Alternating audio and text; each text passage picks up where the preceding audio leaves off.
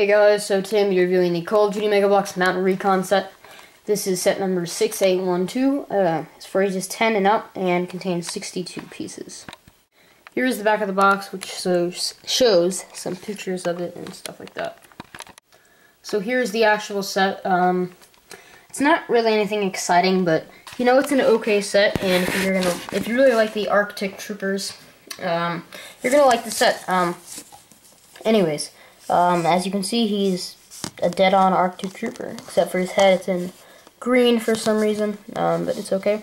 He gets this nice little rifle here. He's got a vest and backpack on it, and a knife on him. So pretty cool figure. The articulation on this guy is amazing.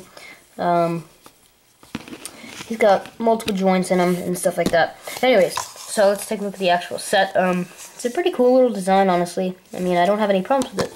So, you can move it. The tread is very nice. It's not going to snap or anything. I hope. Comes with two backpacks here that you can attach here, which is nice. One of them is actually supposed to go on the figure, but you can leave it there if you want.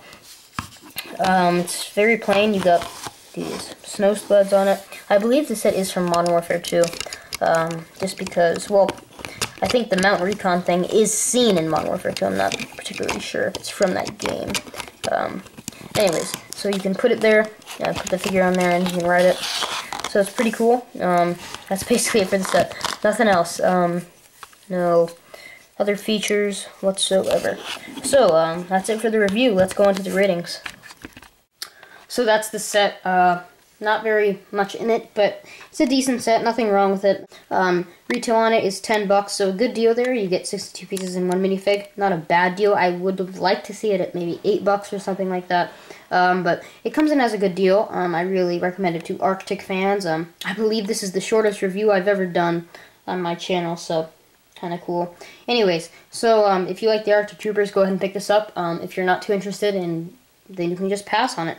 So that's it for this review, and thanks for watching.